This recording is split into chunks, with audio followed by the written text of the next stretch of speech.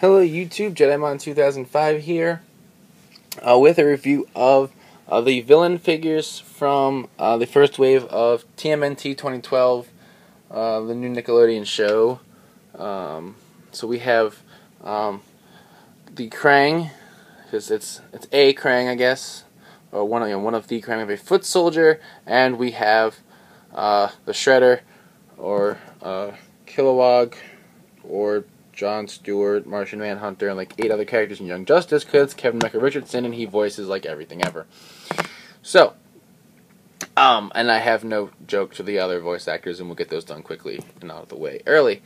In any case, what we have here is the 3 villains, like I said, so let's do their boxes. Kraang first. We can see they added an A to make it different. Extra-dimensional enemies of Earth includes removable brain, so we will show that and fun things we can do with it. They do in this show come from Dimension X, like they did in the original show, as opposed to being, and they are villains and a race of villains, as opposed to being a one entity that was a brain because he'd had his body taken away. Warlord from Dimension X in the original '87 show, and being the nice guy Utroms from the 2003 show. They've kind of been fused together to some degree to make this. And we can see the little android body, and then the little brain on the bio, the figure wave. Next is Foot Soldier, evil ninjas loyal to the Shredder, with ninja arsenal. They all have a ninja arsenal because they're all ninjas, I guess. So we have his bio back here, or I guess their bio back here, since there's, they're a group. And then finally, the Shredder, deadly leader of the evil Foot Clan, with battle armor. That's right, battle armor. And his bio on the back here, Oroku Saki, right there. So, okay, let's take a look at the Shredder first. So here we have big guy, big. He has no pupils, which really concerns me because I feel like he's supposed to have pupils, and it looks kind of freaky and ghost-like. But we can see the familiar Shredder helmet, right? I mean, that's pretty much fairly unchanged in 20-some-odd years. His shoulder armor, which, as I'm doing right now, because I have a nervous habit of doing it, is going up and down. His arm armor here with the claw.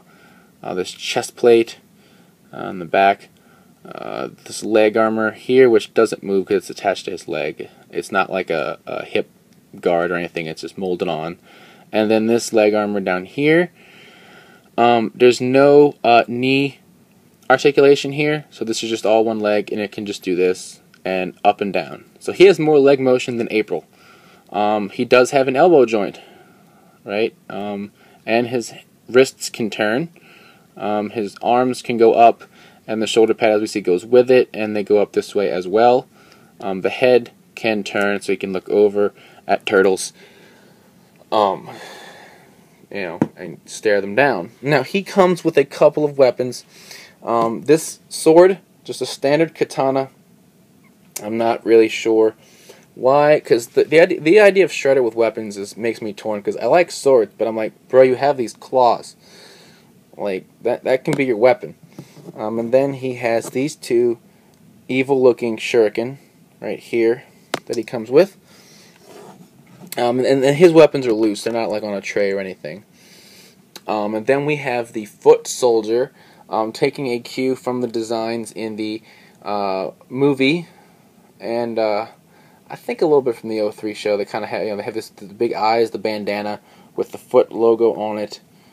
This like they're strapping, I guess, the sword holders to themselves. I don't know. He does have arm, shoulder joints up and down and out and back. He does not have an elbow joint, but he does have a wrist swivel. No knee joint for him, but he does have this waist swivel thing going on. That's pretty weird. And then the legs can go out, and they can also go up and down. We can see on the back, this actually came as a separate piece that I stuck on there. So let's pull it out. Just like I showed with Leonardo's sword holder, it just kind of sits in the back there. So, this. He comes with this short little dagger thing that slides into this holder, and then a katana of his own, which slides into that top holder, and we'll put this one in his hand so he can go attack people. There. He also has ninja stars of his own. I don't know why he just fell over. Just simple, standard shuriken. Nothing really overly elaborate about them or freaky looking. Just a standard ninja star that you throw at people, or you get it stuck in Butter's eye.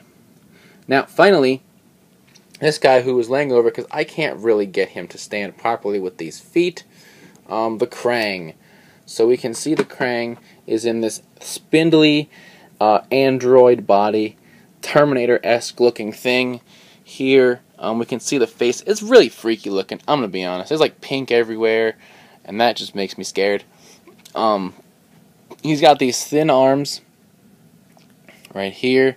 There's no elbow joint, and it just goes up and down at the shoulder. This will fold out, but that's mostly working off of the shoulder joint, not an elbow or wrist or anything like that. No knee joints. The legs are pretty much stuck in this position. You can just move them back and forth right here. And then he's got these feet, little like bladed looking feet thing, like robotic feet.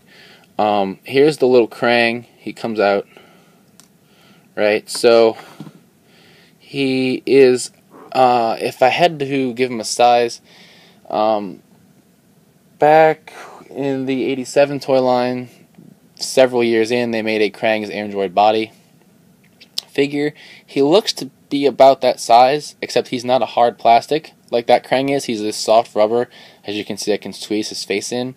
He does have all these little tentacles that are kind of creepy, like, because they're just like rubbery and they shake and bounce, and he's got this face like, I'm crazy, I'm attached to you. He is hollow underneath, and you can do this with him, and I just think it's hilarious to me. Like, I don't know, maybe that's because I act like a child. And you can bend him inside out, and so like all his tentacles fold in and whatnot. I don't know. It's like a pencil topper is what he is. They made a pencil topper of Kraang and put it in the action figure. So that's kind of cool, to me anyway. And then he just will pop back in. Like, he's not as big as the Kraang that came with the Bubble Walker, and of course that was also a hard plastic. But I think that might have been hollow underneath too, or at least a little bit. I don't remember too well. I'll have to go find him. But he's more about the size of the Android body Kraang, except a little bit bigger, because that one was tiny and had to fit in that thing's like tiny little midsection. This is a little bit bigger than that. But same type deal as with the Android body.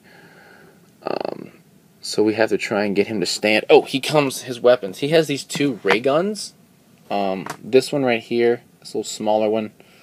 Like, and these are like pretty evil looking weapons. Like, I would be terrified if somebody pointed this at me, for reals. And then this one here, they both have a blade at the end. Right here. And then we can put that one in the other hand.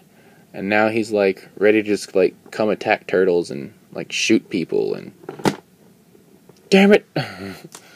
Yeah, as we can see, these like weird feet that he has are making it really hard to stand him. We'll just lean him over again. But alright, so oh, come on, don't get hooked onto him. There you go. Damn it, foot soldier. Now you're just making me angry. So anyway, these are good figures, even if they do have less articulation for whatever reason.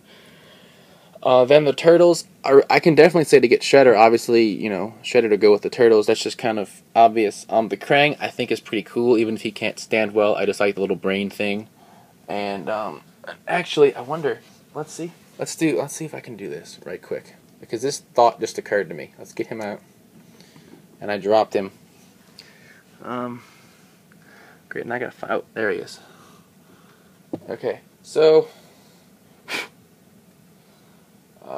in one of the promos we saw Kraang as Michelangelo. Let's see if we can plug him onto Mikey's head, like in the thing. That'd be cool.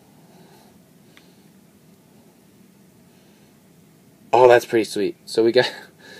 He doesn't stay on too well though, but if we really want to, we can like plug him onto Michelangelo's head, and Now Mikey's gonna get all slimy. So that was fun. And it just dawned on me to do that. So then, although I don't think I showed this, but this thing's head can move, which seems kind of odd, and actually it can move up and down too. It seems kind of odd because it's a robot body being controlled by the little brain.